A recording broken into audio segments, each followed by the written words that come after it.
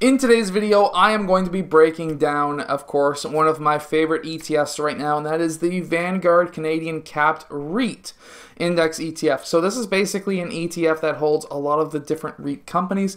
I was never really a fan of REITs up until recently. I used to really hate them because every time I would look at a new REIT, it was just like it would trade sideways, had huge dividends, but it didn't have growth. And I just wasn't a big fan of them, and now I'm starting to become fans of them, and today you're going to figure out why. So this one pays 3% dividends, and I really like it mainly because of the dividend and how low the MER is. The MER is only 0.38%. From there, we also want to see the volume, and the volume is actually quite low, only 13,000 shares being traded every single day. So if you're looking to maybe get in and out of this quickly, or if you're looking to hold it long term, but a lot of shares long term, let's say 5 or 10,000 shares or more, then you may not be able to get in and out of it very quickly, just so you know. Now, if you look at the 5-year chart, it's actually got some pretty nice growth. You're roughly around that $30 price range back 5 years ago. And then before all of this virus stuff, it was up to $37, which is a $10 increase, which is well over 30-something% over that 4-year period. Of course, now we're getting back to $36, $37. So we're getting back up there. This would have been absolutely ridiculously amazing to buy here, but I did not. Now, something else that I really do like, and the reason why I really like this is, of course, the monthly dividend. If you're using this for income, so for example, if you're like myself and you're self-employed and you want just like an extra little bonus at the end of the month or the beginning of the month, then this is a fantastic option. The other option, or the other reason why you would really like something like this, is if you're getting into retirement, or if you're about to retire, or maybe you just want to say, well, I'm 40 years old, I want to travel the world. Whatever it is, if you're looking for income, you want to find ETFs that pay monthly, and that's what this one does. And it generally sits somewhere around 90 cents over the past year or so.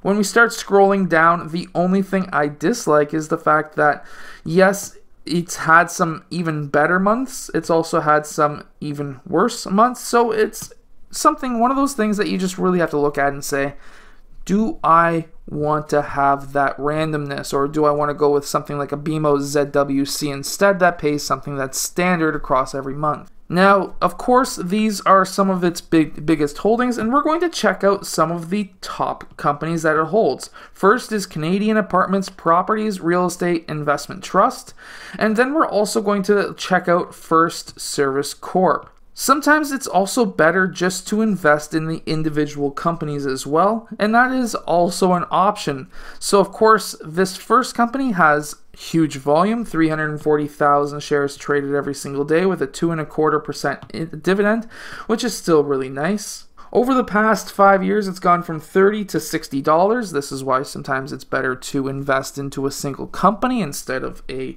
whole massive ETF. And this one pays also every single month as well. And of course, you're getting an 11.5 cent.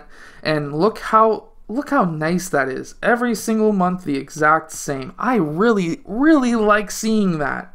They raised their dividend back in March of 2019, and since then it's been sitting at 11.5 cents. Beforehand, it was 11.1 cents. Something else that I really like to look at is their financials and, of course, how they are doing as a company. And we can see that they are having better revenues every single year, and of course they've had some really good years when it comes to earnings.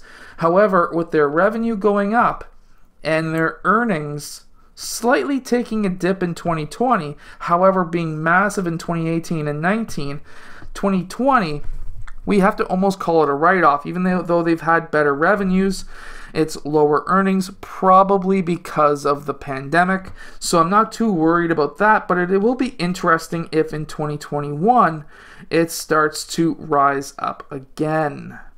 And then First Service Corporations, or Corporation, FSV, and with this one you are getting something that is a pretty good volume. However, that dividend, less than 0.5% dividend, not very good when it comes to income. However, check out this growth. This growth is amazing. You're looking at sub $75, closer to $70 per share 5 years ago, now being worth $230. So clearly they're not paying a massive dividend. They're using most of their revenues probably to grow. That is most likely what we are seeing here. They also don't pay a monthly dividend. They pay a quarterly dividend of around 20 cents. Right now, 23 cents. It looks like they have raised it recently higher than the average than it was doing before. It's been beating quarterly estimates. However, its revenue has been going up. Its earnings have been pretty well stagnated, with 2019 having negative earnings, which is kind of scary. So out of those two picks of the top 10 from this ETF, I would definitely invest in Canadian Apartment Properties Real Estate Investment Trust, personally myself, over the ETF as well as over the other stock as well, mainly because it does pay essentially a standardized dividend, which is nice every single month, even though it's a lower percentage. And, of course, good volume to get in and out of it. PE ratio seems to be low, in my opinion, versus other REITs. I really like this. I really like that company. It is something that I'm currently looking at investing in. So that is my take on this ETF. I hope that you've enjoyed today's video. If you have, hit that like button and subscribe, and I'll see you guys again in my next video.